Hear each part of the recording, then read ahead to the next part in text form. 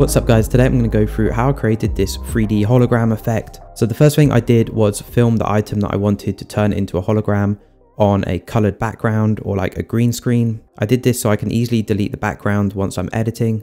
And to make the item spin, I just hung it from a piece of wire and made sure that it spun at least 360 degrees so that we can create a looping 3D image of the item. So here is my raw video clip, and what I'm going to do is just copy and paste this and create a loop so that it's just constantly spinning. So I'm going to copy and paste this video clip. So once I have a nice length loop of the object, what I'm going to do is select it, and I'm just going to make this a bit smaller so that when I add effects, they won't be cropped out. And then I'm going to right click and go to new compound clip. And then I'm going to go over to my effects tab, and I'm going to use the go to keying, and I'm going to drag on the keyer effect, which is going to delete the background. So now I have this spinning image. What I'm going to do is drag this over the video clip that I want to add the hologram to. So now I'm going to try and make this look more like a hologram. What I'm going to do is go to the blend mode, and I'm going to turn this to add so that it becomes transparent. And depending on your background, then maybe a different blend mode would work best.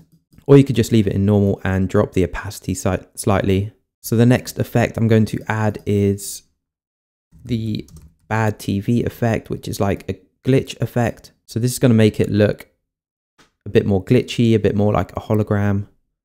And then I'm going to add some glow effect, and I'm going to use the glint effect. And I'm just going to change the settings. I'm going to up the intensity to just give it more of a glow, and change the tint color to like a bluey color and turn the tint up. And next I'm going to add a flicker effect.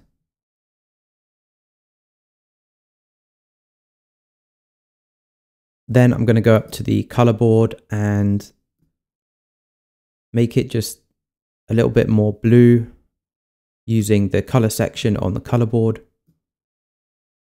For all of these effects, I'm going to put them together and create like a hologram preset. So I'll leave the link to the preset in the description if you want to have that as a drag and drop preset, all of these effects added together. Okay, so next step, I'm going to make the hologram fit into the scene a bit better by tracking it to the mobile phone. So to do that, what I'm going to do is select my bottom video clip. I'm going to go down to trackers, and I'm going to click on this add tracker. And then I'm going to make this nice and small and track.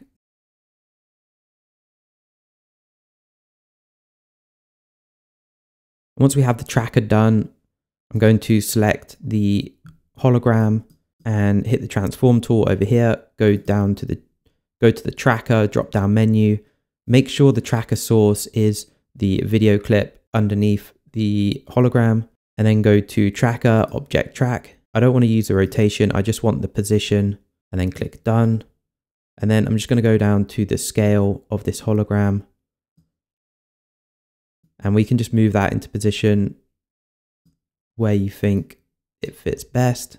So now we have it tracked to the phone. So it's like a projection from the phone. I'm going to add like a glow effect from the phone. And to do that, what I'm going to do is go up to my generators. I'm going to use this Nova generator. And I'm just going to scale this down and use the distort to flatten the image over the phone. And then I'm going to right click and go new compound clip. And I'm going to track that to the phone as well.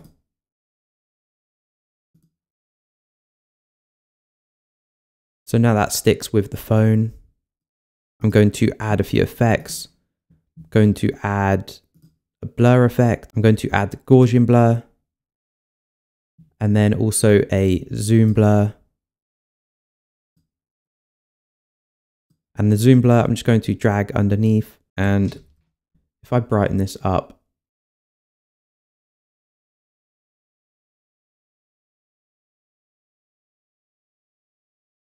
So yeah, I just added a Gaussian blur, zoom blur, and tweaked the colors as well, which adds a nice glow to the phone.